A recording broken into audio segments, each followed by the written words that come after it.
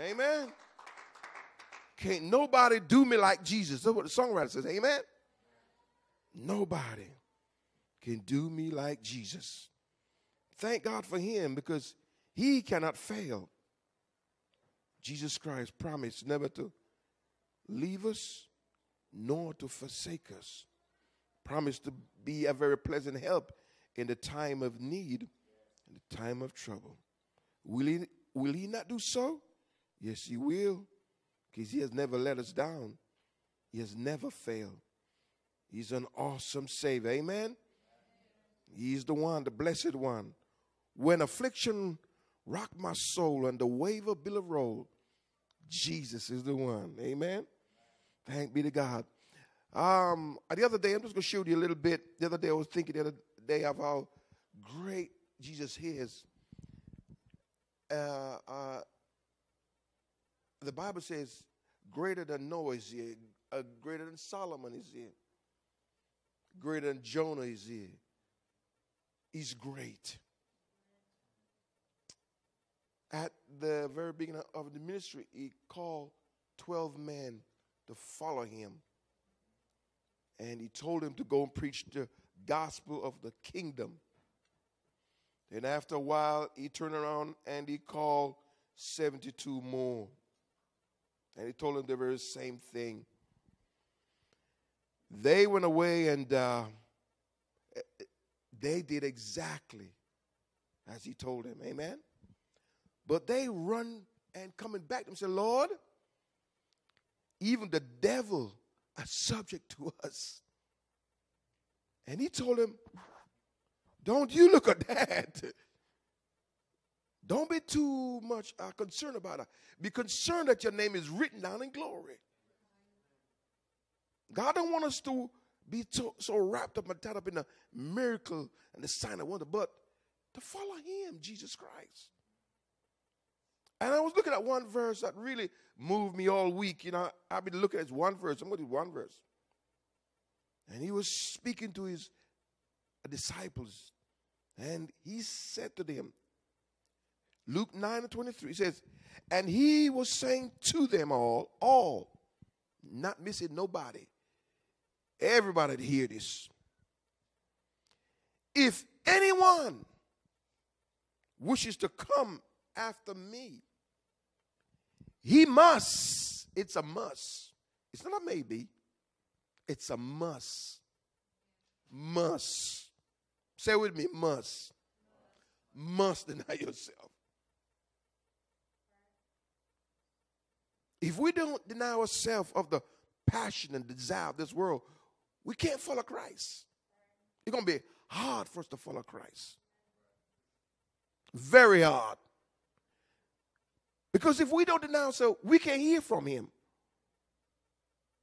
He want to talk to us. He want to share with us some wisdom and knowledge and understanding. But if we're so wrapped up in our desire and passion for myself and this world, then we're not going to follow him too long.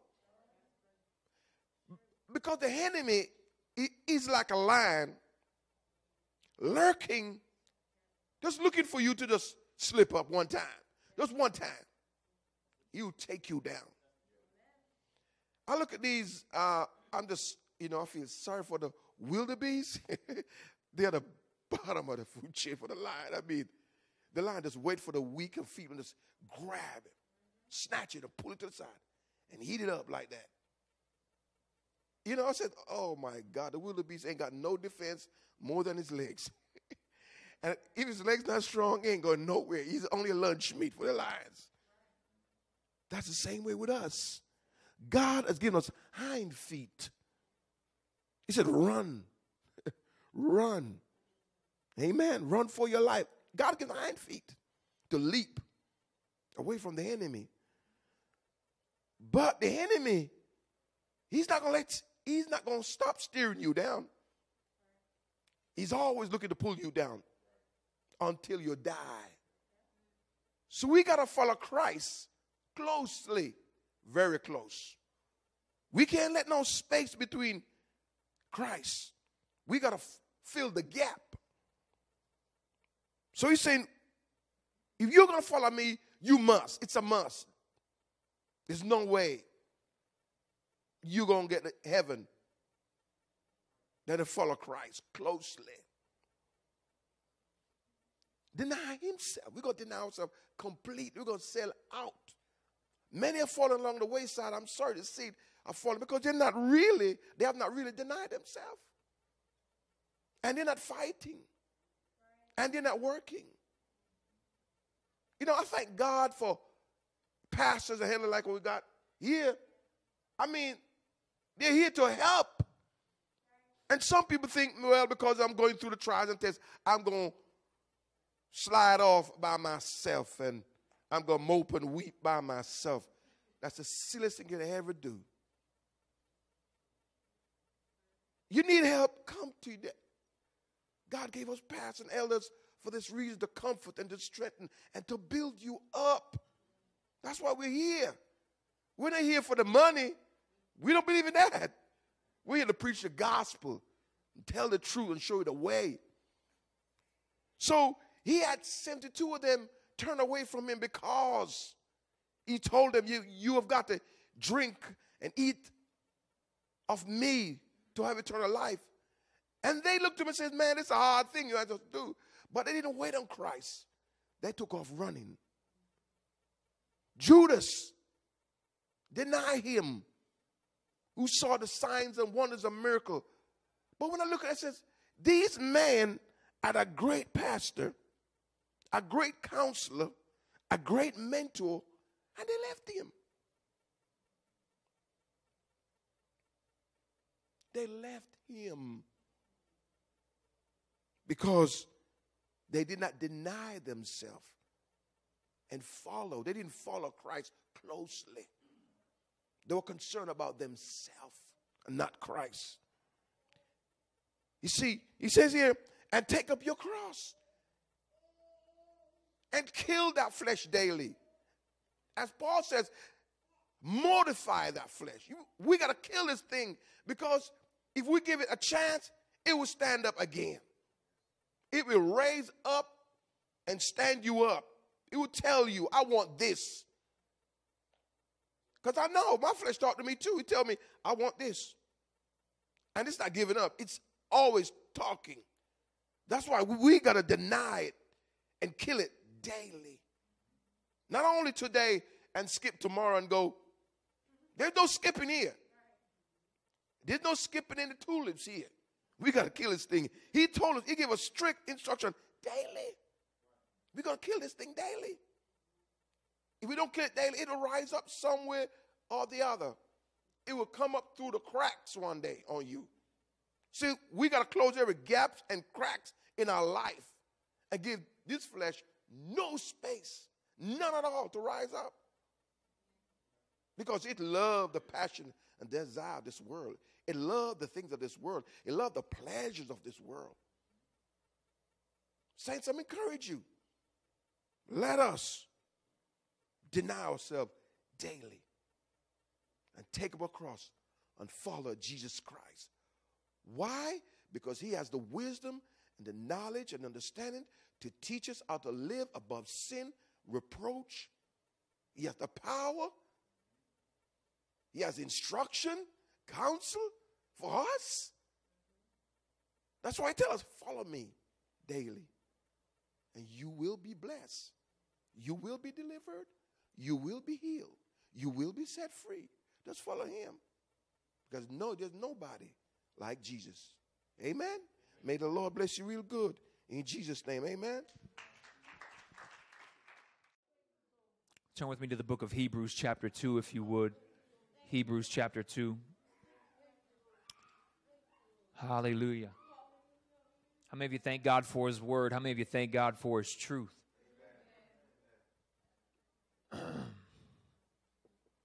Hebrews chapter 2, start at verse 12. When Elder Waldron first got up and he was talking about the apostles when they went out in Matthew chapter 10 and were operating under the authority of the Christ, they came back and said, Lord, even the demons are subject to us in thy name. And Jesus told them, don't take joy in this, but take joy in the fact that your name is written in heaven. How many of you understand that if your name is written in heaven, that's what guarantees that you get the blessings of the kingdom? Because to have your name written in heaven is what signifies that you are a member of that city, that you are a member of that kingdom. I know here in this country, especially in this time, with everything that's going on, how many of you understand a lot of stress is being put on whether or not someone is a citizen? Amen. And how many of you understand a lot of people want to be a citizen of this country? Because as imperfect as this country is, it's a lot better than what some people have. And I don't blame them for wanting to search for a better life. Amen. Many of us, that's why my family came over. They came over in the 50s from Hungary. They came from the Ukraine. They came from Poland. They were searching a better life. And I don't knock them for coming here searching a better life. But don't think that just because you got here, you've arrived. Because I'm searching for a city whose builder and maker is God. How many of you understand that this country fails in comparison to the city that I want to be a partaker of, to the city that I want to be a member of? Hallelujah. Hebrews chapter 12. Let's start at verse 12 for me if we could right here, Bishop. Hebrews 12 and verse 12. And for time's sake, I'm not going to read the entire chapter, but Hebrews 12 is a powerful chapter. Hebrews 12, starting at verse 12. Notice what the scriptures say. Therefore, strengthen the hands that are weak. Therefore, strengthen the hands that are weak. That's what God is calling us to do. Strengthen the hands that are weak. When somebody's weak, especially among us, God's calling us to strengthen them. Paul spoke the same thing to the church at Thessalonica. Amen? Strengthen those that are weak. God doesn't want those that are weak to eventually become increasingly weak until they eventually fade off. All right. It's a good place to say amen. Amen. Unless you believe that God would have some to perish. But how many of you understand? God, it's not his will that any should perish. So if his will that all should come to everlasting life and come to repentance, how many of you understand somebody's got to step in and help along the way? We understand that people go through trials, they go through struggles, they go through tribulations, but we are called by God to strengthen those when they're in a time of need. Tell your neighbor, I want to be used to strengthen somebody. I want to strengthen somebody. I don't want to be a hindrance. It's another good place to say amen. Can I get a witness? I don't want to be a hindrance to somebody. I want to be used to strengthen somebody. The scriptures tell us, not in a suggestive fashion, but as a commandment, strengthen the weak. Read it for me one more time, Bishop. Therefore, strengthen the hands that are weak. Strengthen the hands that are weak, because God desires those hands to work. But they can't work if they're weak. Amen? So they need to be strengthened so that they can do the work that God has called them to do. Strengthen the hands that are weak. Keep coming. Notice this. And the knees that are feeble. And the knees that are, tell your neighbor, the body. Notice what he's talking about, the body, the hands, the knees. He's talking about the body, that part of the body that's not doing so well, strengthen it. It's another good place to say amen. Keep coming for me, Bishop. And make straight paths for your feet, so that the limb which is lame may not be put out of joint. Now you make straight paths for your feet, so that the limb which is what? So that the limb which is what, saints? Will not be. So how do you fix the limb which is lame? Read it for me one more time. And make straight paths for your feet. Make straight paths for your feet. So now, you making straight paths for your feet then put you in the position to help the leg that is lame. But you can't help the leg that is lame if you don't have straight paths for your own feet. When you walk a crooked path within yourself, you don't have the strength or power or spiritual authority to heal that limb which is lame. So what do you do when somebody else needs to be strengthened? You take heed to yourself. You take heed to your path. You make sure you're walking down the right path, because if you're not walking down the right path, you can't rightfully help somebody else that can't walk. Read it for me one more time, Bishop. Notice the scriptures. And make straight paths for your feet. And make straight paths for your feet. Amen. So that the limb which is lame may not be put out of joint. Hallelujah. But rather be healed. You know how you live your life impacts other people. I'm preaching to every single one of us in here. I'm preaching to myself. Amen. The way you live your life impacts those around you. Whether it be negatively or positively, you're impacting people somehow. Either you're being a light to people or you're displaying darkness to people. Can I get a witness? Your light, God, that's the way God has ordained it. God created his creation in his own image.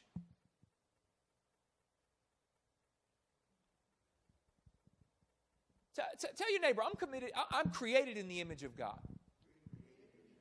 Tell your other neighbor, I'm created in the image of God. You understand, humanity can't see God. All humanity sees is other humanity. So therefore, when they see the behavior of humanity, what does that cause within the mind frame of people? When people see how other people act, they immediately take it out on God, whether it be good or whether it be bad. God said, my name is blasphemed among the Gentiles for your cause. They're not blaspheming me because what I did. They're blaspheming me because of what you did. Because you're created in the image of God, therefore your characteristics, your actions cause people to reflect on their opinion of God. You understand what I'm saying? That we're created in the image of God. So the way we act can influence the way people think about God. I already quoted it, but Paul said, or God said in the Old Testament to the Israelites, my name is blasphemed among the Gentiles for your cause. Christ, on the flip side, said, be a light unto all the world, that they might see your good works and glorify your Father which is in heaven. So now your good works can bring praise to God, or you not walking the right path can cause people to blaspheme God. Because you're created in the image of God. Saints, you are as close to seeing God as people will ever get. So what are you manifesting?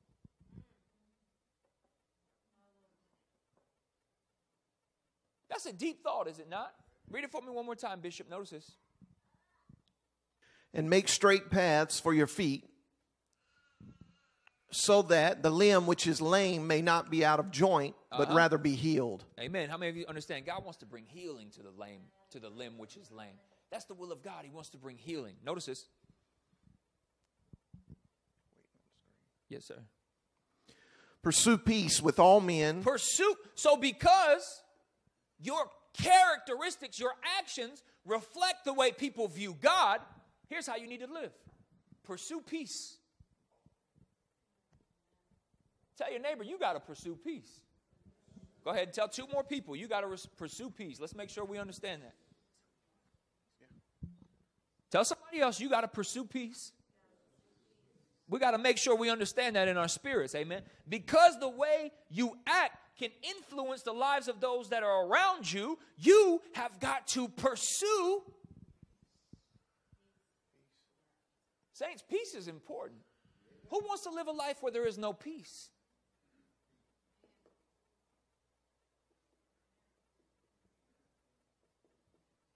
Maybe a lot of us do. I don't know.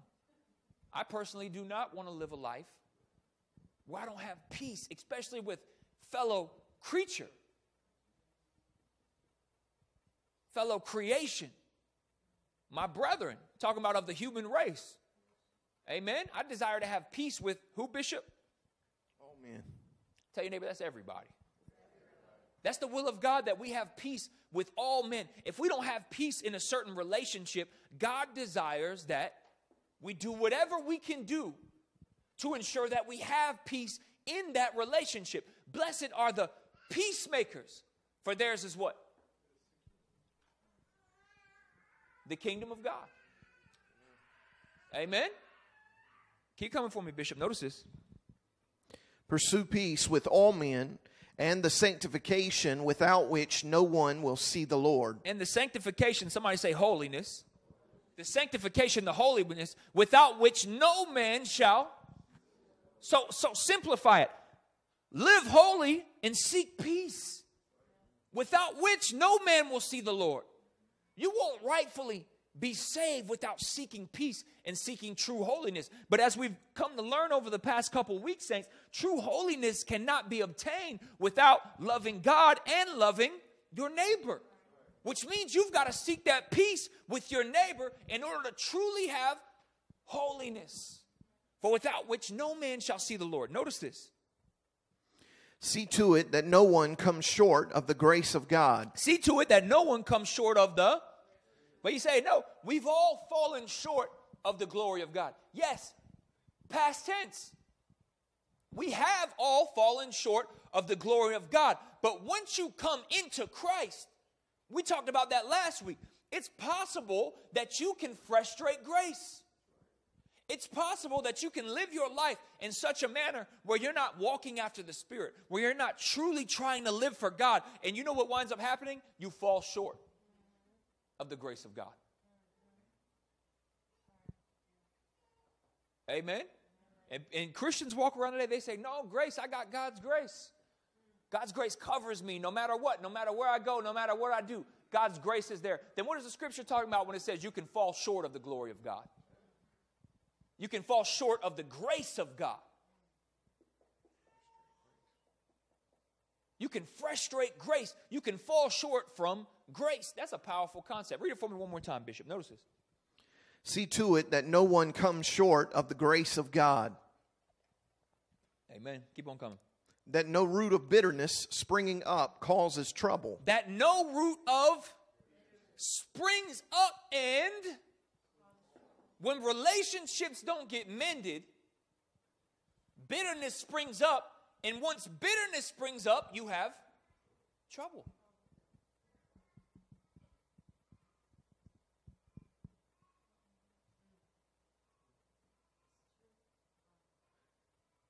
Bitterness springs up and you have trouble. Saints, that's how lames get limb. That's how hands get weak. Because bitterness springs up and bitterness starts affecting you in every aspect of your life, in every aspect of your walk with God. When you get bitter and when you harbor bitterness, you start hating people that you have no business hating. You start thinking, why am I even mad at that brother? He didn't do anything to me. It's because bitterness starts to defile you in every area and aspect of your life. That's why it's so essential that you seek peace and pursue it with all men. Keep coming, Bishop. Notice this. See to it that no one comes short of the grace of God. That no root of bitterness springing up causes trouble, and by it many be defiled. And by it, many be what? One person harboring bitterness affects more than just themselves. Bitterness is contagious. And when somebody harbors it and operates in it, you'll start realizing that starts rubbing off on those that are around them. You ever got around somebody who was like that and you just started... It's like a weight of negativity. A weight of unrighteousness just starts working against you to where you got to step back and say, oh my God, I can't let this overcome me. Because somebody who's bitter, who's harboring bitterness, goes after whoever they can and wants to impart that bitterness into them. They'll start telling them why they're bitter. So then that person starts saying, yeah, this person's justified in their bitterness. Then the person that was told about their bitterness starts harboring that bitterness in their own heart. And that problem starts being spread. Next thing you know, you got a movement of bitterness, a clique of bitterness. That happened all because peace wasn't being pursued.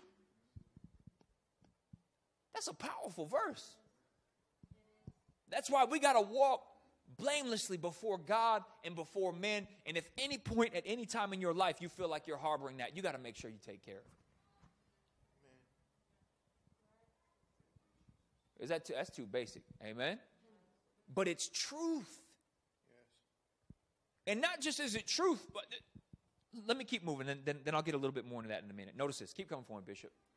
That there be no immoral or godless person like Esau, who sold his own birthright for a single meal. How many of you understand? This is the church. He's talking concerning people who are in the church. He wants people being holy.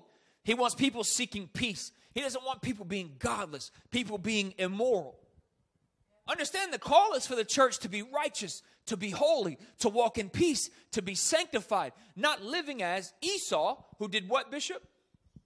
Sold his own birthright for a single meal. Sold his own birthright for what? You know that's what happens when somebody gets weak. When somebody gets weak spiritually, the first opportunity that comes along for them to sell their birthright, they do it because they want to feed their weakness with natural food.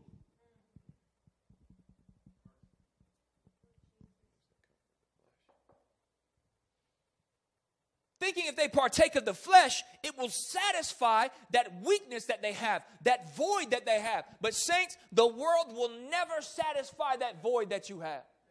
The flesh will never satisfy it. James said, it'd be better for a man not to have known the way of truth than to know the way of truth and turn away from it. Why? Because once you've been exposed to the knowledge of the truth, that's something you can't get away from. It follows you while you're in your sin. It follows you when you're out there in the world. And it's always in the back of your mind. I've learned a better way than this. Can I get a witness? Keep coming for me, Bishop. Notice this. For you know that even afterwards, when he desired to inherit the blessing, he was rejected. For he found no place for repentance, though he sought for it with tears. He found no place for repentance, though he... Look, just because you cry don't mean you're seeking repentance. Amen? Sometimes you cry because you're an emotional wreck. And outwardly you're crying because inwardly there's such a struggle because you know you ought not be living like that, but you want to live like that. And outwardly you're manifesting tears, but that doesn't always necessarily mean you're truly seeking a place of repentance. God knows the heart. God's the judge. That's not for us to decide, lest God should somehow reveal it and desire us to speak a word or try and strengthen or help grant that person repentance. But God knows what's going on in your heart. Just because he sees tears don't mean this person's sincere. And we look at tears like if we cry, we've had a spiritual experience. Listen, my kid falls down and cries all the time. That don't mean he's having a spiritual experience. Sometimes you cry because that's the only way you know how to deal with what's going on in your flesh at that time. Amen? Can I get a witness? People cry. Sometimes you get overwhelmed. Look, sometimes you see something sad on the news and you cry.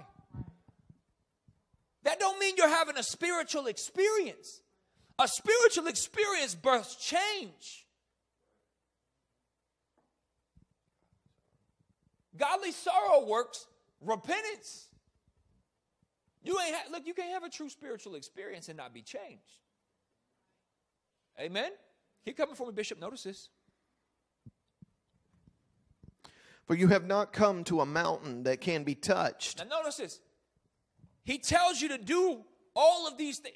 Understand that everything he just spoke is a high level of righteousness, is it not?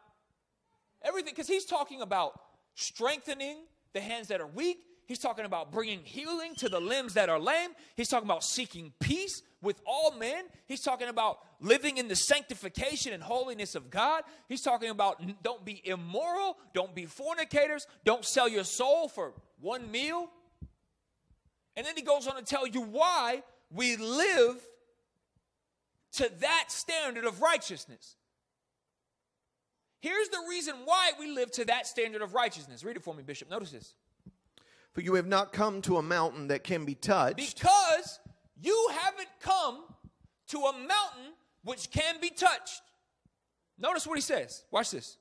And to a blazing fire, and to darkness and gloom and whirlwind. How many of you understand what he's describing is Mount Sinai when Moses received the law?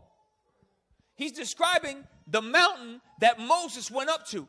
Now, the apostle is telling us to live at a higher standard of righteousness because you have not come unto a natural city. Notice, keep going. And to the blast of a trumpet, and the sound of words, which sound was such that those who heard begged that no further word be spoken to them. How many of you understand he's talking about what happened in the old covenant? When God went to meet Moses on the mountain, how many of you understand the rest of the congregation of Israel said, we don't want nothing to do with that. They said, when Moses came back, they told Moses they didn't even want to talk to God. They told Moses, you go to the mountain, you talk to God, and then you come back and tell us what he says. So now he's saying, we haven't come unto a mountain like they came unto in the Old Testament. You haven't come unto a mountain where you're not going to partake in what's going on. You've come unto a mountain where now you yourself are called to interact with the Almighty God for yourself. You can't have a relationship with God through somebody else. You've got to take it upon yourself to live that standard of righteousness. In the Old Testament, they were just trying to live through Moses. Now the apostles telling them, look, you can't live through your pastor. You can't live through your leader. You can't live through somebody you look up to in the faith. You've got to come unto this city for yourself. And you've got to adopt the culture of the city for yourself. And you've got to live according to the rules and regulations for yourself. You've got to embrace this way of living for yourself. You've got to get it in your spirit.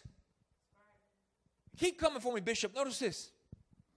For they could not bear the command, if even a beast touches the mountain, it will be stoned. They didn't want anything to do with it, nor could they have anything to do with it. Because they didn't want to go to the mountain, God said, okay, nothing's allowed to come onto this mountain, not even a beast, or it's going to be stoned. So everybody had a relationship with God from afar off.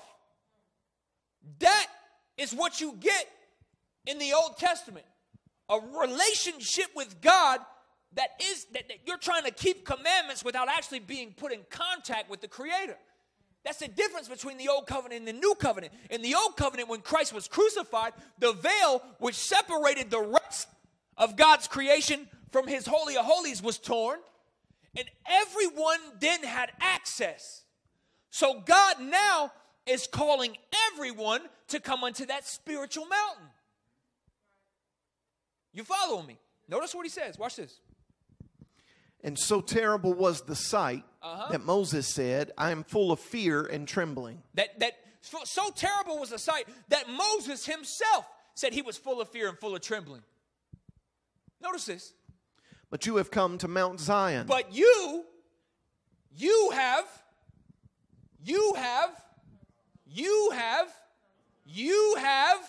tell your neighbor, I have come. Now he's making a transition from in the old covenant, they didn't actually come unto God, but now you have come. Read it for me one more time, Bishop. But you have come to Mount Zion and to the city of the living God. And to the city of the... This is a spiritual city. This is a spiritual kingdom. This is a spiritual thing. You have spiritually come unto the city, which is the city of the living God. How many of you understand in the city of the living God, the laws of the living God abide?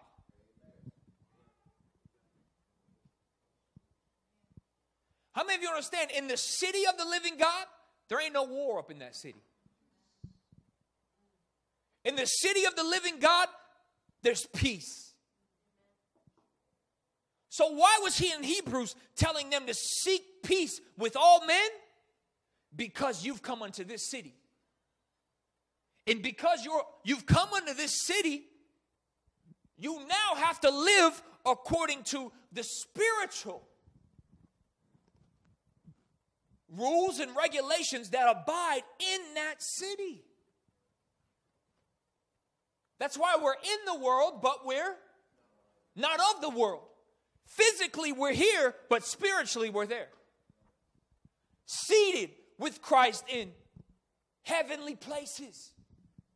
Set your affections not on things which are beneath, but set your affections on things which are above, where Christ sits at the right hand of God. You got to see to it that you don't get caught up in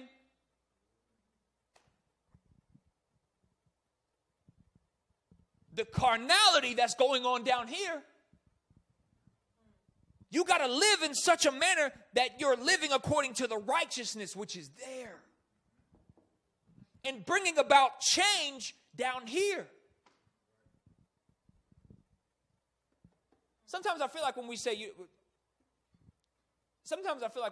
we've got to be consumed with the things of heaven, that doesn't mean that you should be so consumed. Well, let me reword this.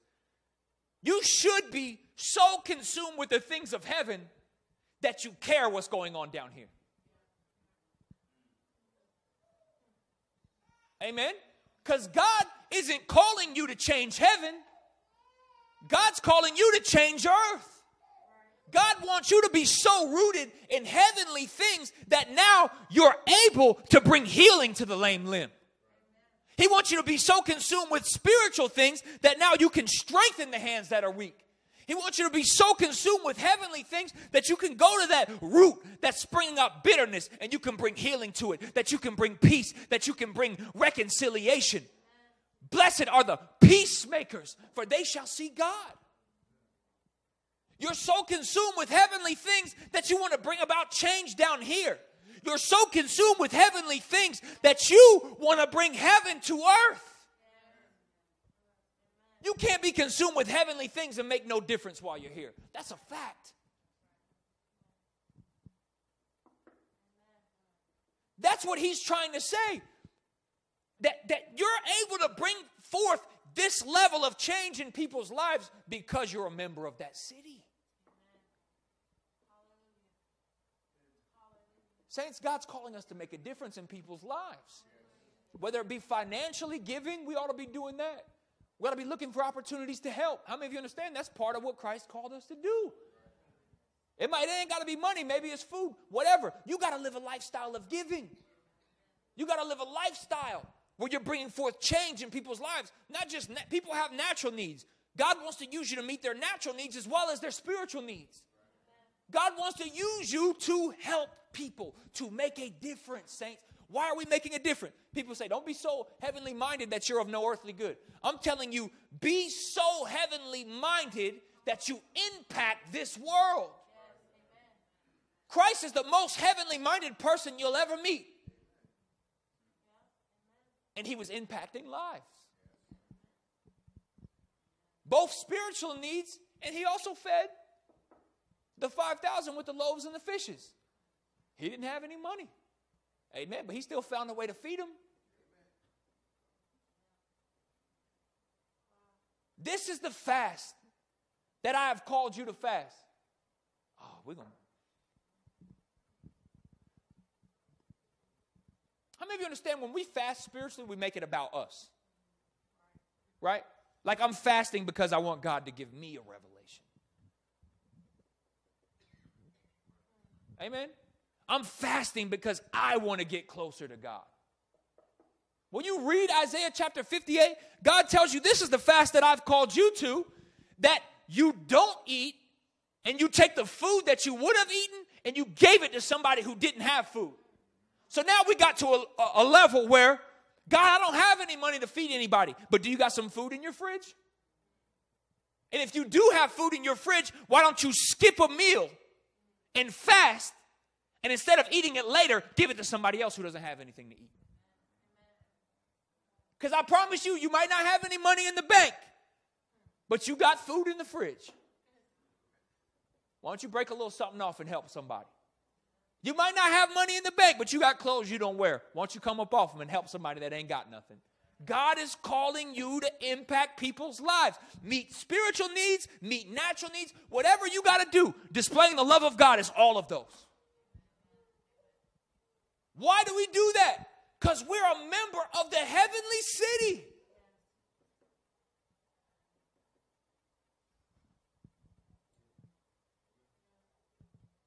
I feel like sometimes we talked about the love of God for week after week after week. Then I think we had a service where we started talking about something else. Then it's almost like, okay, time to move on. God said, oh no. You move on from that, you'll lose your salvation. You better get it a part of you. You got to impact the world. I feel that in the spirit. So, because sometimes, look, we got to be sure we don't resort to the flesh like, oh, it's time to move on. We're done with that series. When God is ingraining something in us week after week after week, he wants it to get embedded in our spirit, man, to where it becomes a part of us. We don't move on from the teaching. That teaching that we receive becomes revelation, and that revelation becomes something that we live our life by. That's what God desires. Read that verse for me one more time, Bishop. You have come unto where? I forgot what verse we're You have come to Mount Zion and to the city of the living God. Hallelujah. The heavenly Jerusalem. The heavenly. We're part of the heavenly Jerusalem, not the natural Jerusalem. Amen. The heavenly Zion. To the heavenly Jerusalem. Keep coming for me, Bishop. And to myriads of angels. And to. That's who you got your citizenship with. You're part of a heavenly kingdom. Angels are part of that kingdom. You come to a heavenly city, to the city of the Almighty God, to the New Jerusalem, to a myriad of angels. To what else, Bishop? To the general assembly and church of the firstborn. Hallelujah. Who are enrolled in heaven. That's the only church enrollment your name needs to be on anywhere. It don't matter if your name is on First Baptist, Second Baptist, First Presbyterian, First Apostolic, First Pentecostal. Is your name on the assembly of the church of the firstborn? You don't get your name written on that until you operate according to the rules and regulation of the firstborn. Jesus told the apostles, don't rejoice that the demons are subject unto you. Rejoice that your name is written. Rejoice that you've left everything and you're following me. So now you're a member of the only church that exists. There is no other church. Amen? How many of you understand there's one Lord, one faith, one baptism? Right before that it said there's one body and one spirit. There's not two bodies of Christ. There's one church. It's this city, the New Jerusalem, and either your name is written in it or your name is not. If you are a part of that city, you got to live according to the righteousness that is in that city. Keep coming. Notice this. To the general assembly and church of the firstborn who are enrolled in heaven. Hallelujah. And to God, the judge of all. And to God, the judge of all. And to the spirits of the righteous made perfect. And to the spirits of the righteous. That's the city we're a part of. Saints, I don't care nothing about being American. I'm not saying that I'm not glad I live here. I'm not saying that there's another country I'd rather live in. I'm just saying this is more important to me than anything in this world. This is more important to me than anything in this world, that I live according to the rules and regulations that were in that city. You understand? That's how Christ lived his life. Christ lived his life according to the principles of righteousness that are lived out in that city.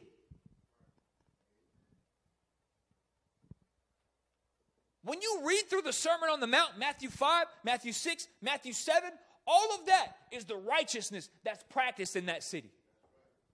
Man, I wish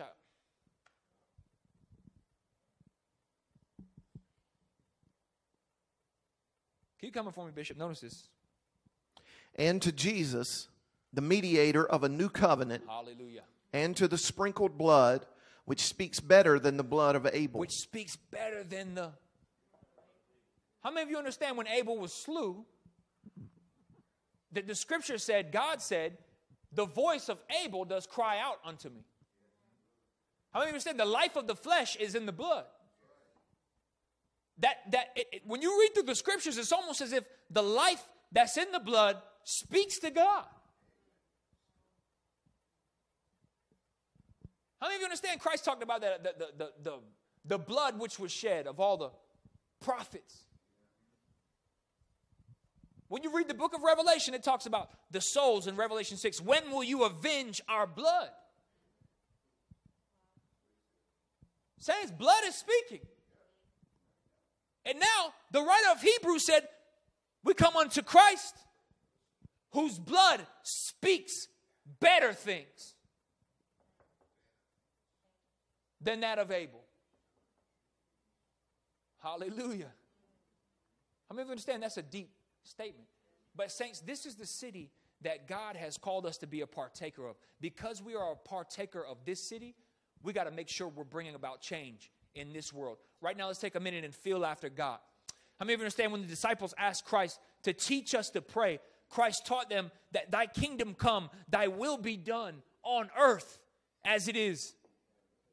God wants the same thing that's being done in heaven. He wants us to manifest that here on the earth, saints.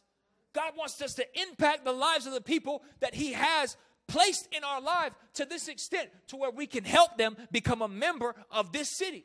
We'll help them meet physical needs, help them meet spiritual needs, do whatever we got to do to help them. Won't you pray that prayer within yourself right now? Won't you just speak unto the Lord and feel after the Lord for just a minute? We got to be used by God.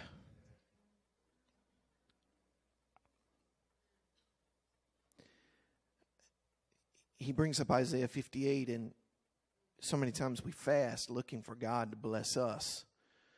And as Isaiah 58, God is telling his people, I want you to fast to bless somebody else. And I feel like we bring that same mentality into church so many times as, well, what am I going to get from this service? What am I going to get from this prayer meeting? What am I going to get from whatever interaction? I'm looking to get something out of it. But when we come to God, the sacrifice that we offer to him is to be a blessing to somebody else. And in doing that, he who gives shall never lack.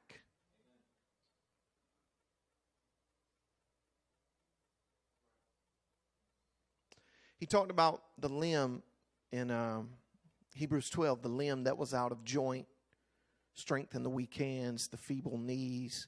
And while he was speaking that, a passage came to my heart that I feel like I should share with you. Galatians chapter number 6.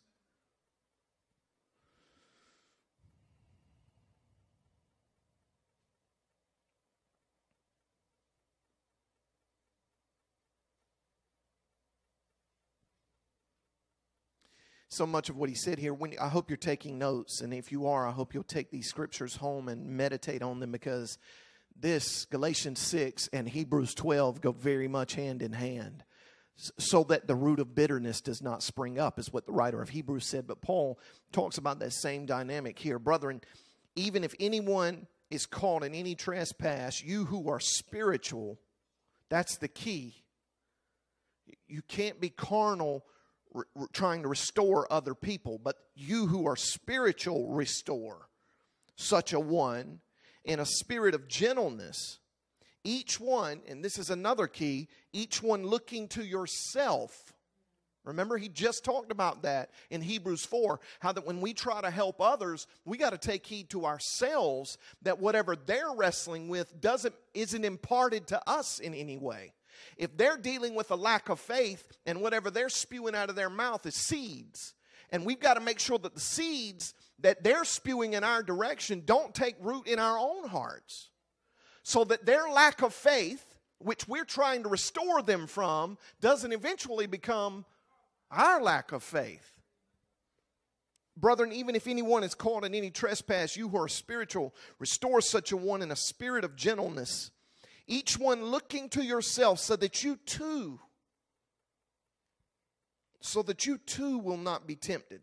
Now this is interesting. Verses 2 and verse 5 seems to contradict each other. Watch this. Verse 2, bear one another's burdens, and thereby fulfill the law of Christ. What did Christ say the law was? Love God, love your neighbor as yourself. Fulfill the law of Christ by bearing your brother's burdens. And he's in the context of somebody who's struggling, somebody who's falling short. Help bear that person's burdens. Do whatever it takes to help try to reconcile that brother back to God. But you got to take heed to yourself.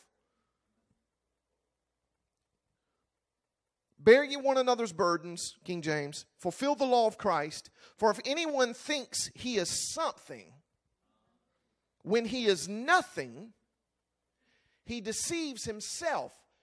What Paul is saying here is you think you're so spiritual as to restore other people, but you're not. You can't even get yourself right yet. How are you going to, Jesus said it this way, how are you going to pull the beam out of your brother's eye when you can't even deal with the speck that's in your own eye? First, get rid of the beam in your eye, and then you can help to deal with the speck in your brother's eye.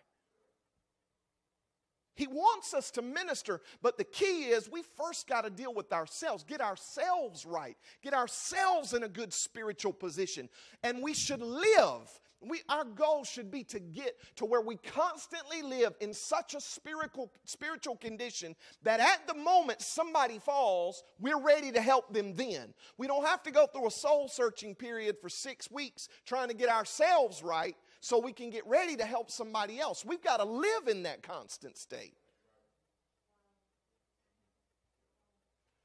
For if anyone thinks he is something when he is nothing, he deceives himself, and you will be tempted just like the person you're trying to minister to and bear their burdens. The same spirit of doubt, lack of faith that's on them will also jump on you. For if anyone thinks he is something when he is nothing, he deceives himself. Verse 4, watch this though.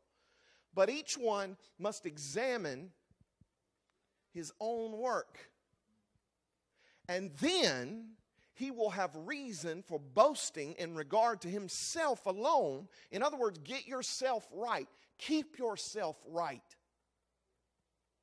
And then live in such a state that you are looking to help someone else. Right? We can't help one another because we're all in a mess ourselves. Get ourselves together. Seek perfection. And live, and that's the goal, right? Y'all kind of zombied out on me. Y'all tired? It's been a long time. By American standards, it's been a long time since we started preaching. Don't zombie out on me. Right? That's the goal. Is to get to where we live in such a spiritual state that at any moment we see somebody, we ought to see them slipping before they slip. To be so in tune with the Spirit of God that we sense when somebody's slipping before they slip. And start working towards helping them. But we're in that tunnel vision, and we're so worried about, but I need this from God, and I need that from God, and God's saying, I have given you everything you need to be a blessing to someone else. I'm not giving you anything else until you start giving to other people.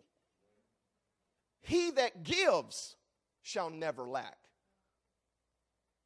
The key to never lacking is not gaining. The key to never lacking is giving.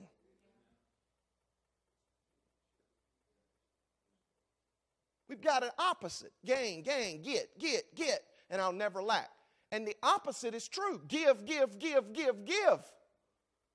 And you will never lack. For God loves, there's that relationship again, loves a cheerful giver. Give. And it shall be given unto you, good measure, pressed down, shaken together, and running over, shall men give to your bosom. But what's the key? Give. Not gain to get, give to get. The giver shall never lack, not the getter.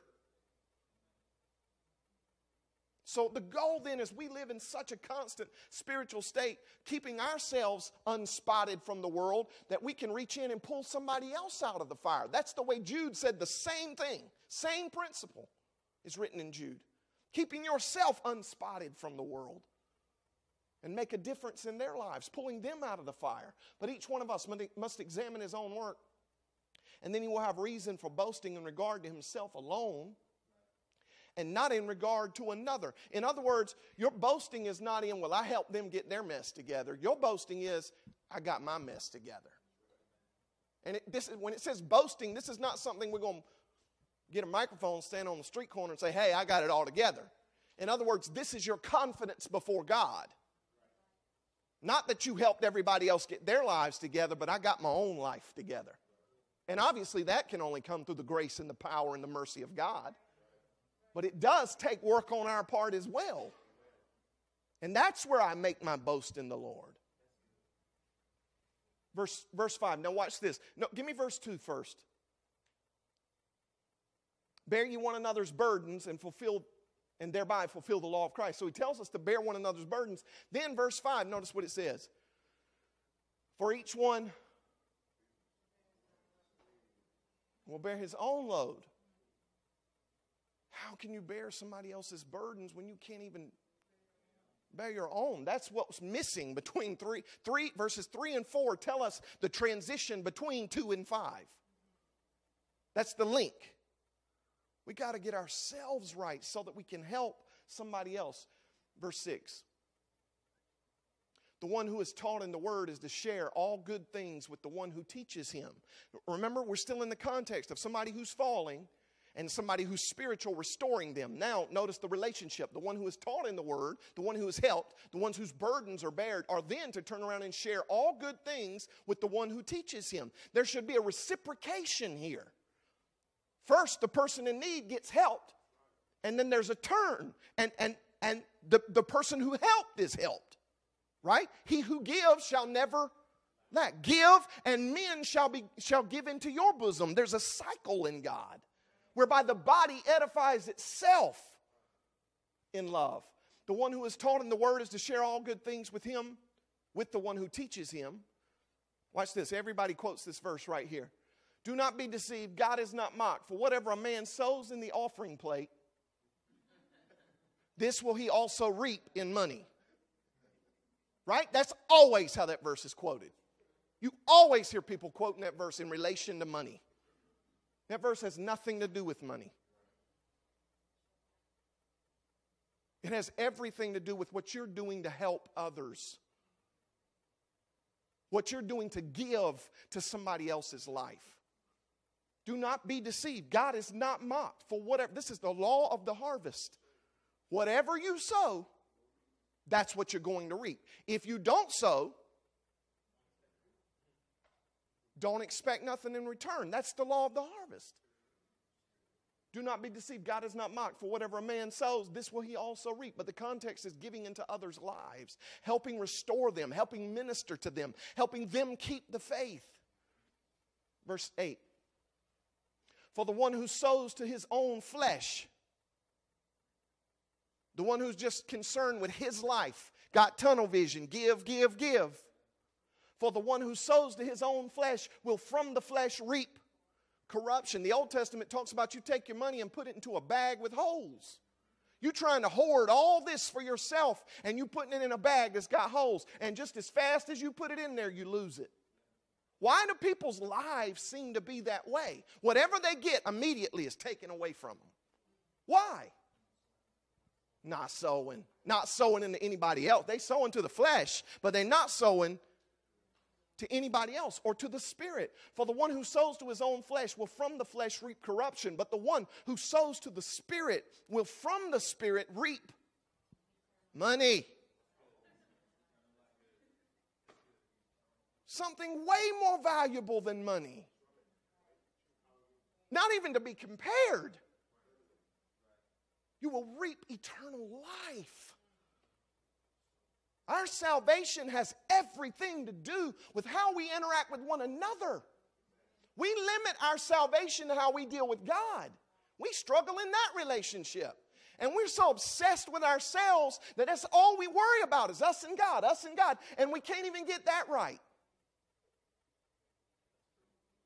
When our salvation is also tied in with how we relate with one another just as much as it is how we relate to God. And what would happen if I'm trying to get from God, get from God, get from God? If I would just get off of my selfish self, start investing in the lives of other people, ministering to them, loving them, encouraging them, edifying them, doing whatever I could to bear whatever burden they're facing in life. And I'm giving, giving, giving. God said, he who gives will not lack. So I'm praying for God to give me things he's not going to give me until I start giving to somebody else. I'm so full of myself, God can't fit nothing else in there. But if I would empty myself, then I become a vessel that God can pour into. For his givers shall never lack. This is. For the one who sows to his own flesh will from the flesh reap corruption, but the one who sows to the Spirit will from the Spirit reap eternal life. Verse 9. Let us not lose heart in doing good, for in due time we will reap if we do not grow weary. Right? He said a while ago, we talk about love for a few weeks and then everybody kind of moves on. We get weary with that message and we want something new to entertain us. Something new to dwell on, something new to be taught. Love, what else? We can do everything else in this world and teach you everything else in this world. But if you don't have love, you are nothing. We already covered that.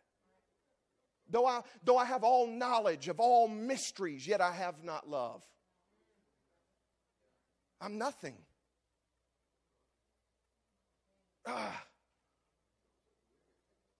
And love is something where when you give it away, it comes back to you. There's a cycle. If I love others, well, what if they don't love me? It doesn't matter. God will love you. Well, I'm going to love them and they're going to hate me. Good. Means God will love you even more. Blessed are ye when men shall hate you and revile you, and say all manner of evil against you falsely. For so persecuted they the prophets which went before you. You're in good company when you love people and they hate you back. That describes the life of Jesus to a T. And because he suffered at the hands of other people, God raised him up. Remember, we talked about that last week. He loved righteousness and hated iniquity. Therefore, God, his God, anointed him with the oil of gladness above all his fellows. Let us not lose heart in doing good, for in due time we will reap. If, that's huge. The biggest little word in the English language, if. If we do not grow weary. Verse 10. So then, while we have opportunity, let us do good to all people, and especially to those who are of the household of faith. And what is all of this in context? Helping somebody who's falling. Helping somebody who's struggling. There's a lot said there in that passage, but it's powerful. And that is what God is calling us to. That's what God is calling this church to. Not to hear a series on love. He's looking to transform us to be loving people who constantly practice love. Not who know love, Not who can speak about love, not who can quote verses about love, but people who can show love. Not the hearers are justified by the word. The doers are justified by the word of God. What are you going to be? A hearer or a doer? We got to do this. Let's pray. I want to invite everybody that will. Let's find a place around this front and pray concerning this word today.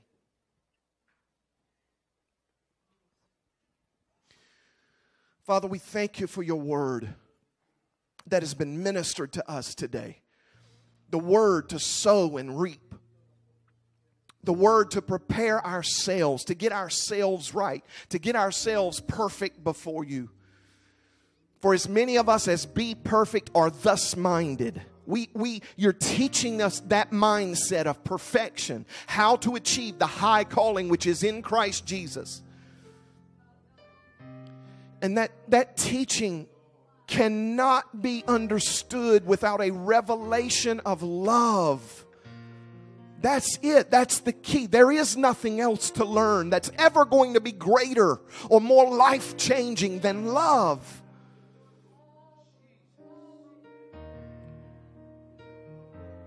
Help us today, Father. Help us today. Change our minds. We have developed habits where our minds are constantly dominated with thoughts of self and our lives and our circumstances and what we're going to get. Change us today, Father. We crucify that carnal mind which Elder Waldron talked about. We deny ourselves. We take up that cross. We apply the cross to our own carnal minds of self and selfishness and self-centeredness. And we crucify those thoughts today. Let your word nail those thoughts to a cross, that they perish on this day and forevermore, that we live in that state. And laying aside the carnal mind, we take upon us the spiritual mind, which is love God and love His people.